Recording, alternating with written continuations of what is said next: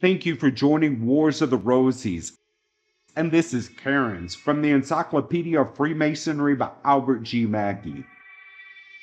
Cairns, Celtic, Cairns, heaps of stone of a conical form erected by the Druids. Some suppose them to have been sepulchral monuments, others altars. They were undoubtedly of a religious character, since sacrificial fires were lighted upon them, and processions were made around them. These processions were analogous to the circumambulations in Masonry, and were conducted, like them, with the reference to the apparent course of the sun. Thus, Touland, in his letters on the Celtic religion, says of these mystical processions that the people of the Scottish Islands never came to the ancient sacrificing in fire hallowing Cairns, but they walked 3 times round them from east to west, according to the course of the sun. This sanctified tour, or round by the south, is called Diesel, as the unhallowed contrary one by the north, Tuafol. And he says that Diesel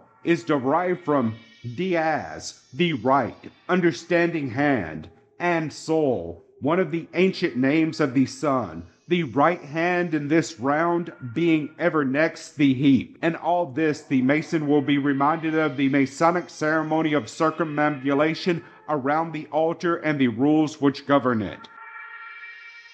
Thank you for watching, and please don't forget to share, like, subscribe, and comment. And if you can, please consider donating to Wars of the Rosies.